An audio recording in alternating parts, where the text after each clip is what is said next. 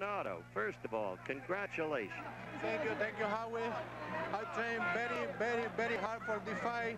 I know Ernie Shavers is a good fighter now. Right now, he is the only man have a big power here and myself, you know, because I punch it hard too. Now, I want to fight for the title with Larry Hong, you know, because I think I have the ability for be Larry Hong and for be heavyweight champion in the world. All right, Bernardo.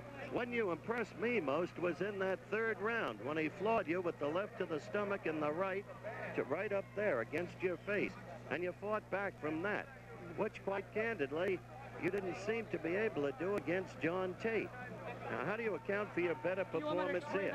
Yeah. Well, I'll explain. He used to smoke. So now you don't smoke no more, and that's the whole difference. That's the whole difference. He'll take Tate now in 2 rounds. Tate, Ali, Holmes, they all belong in a comic strip next to him. The exuberance of a winner, or at least the manager of a winner.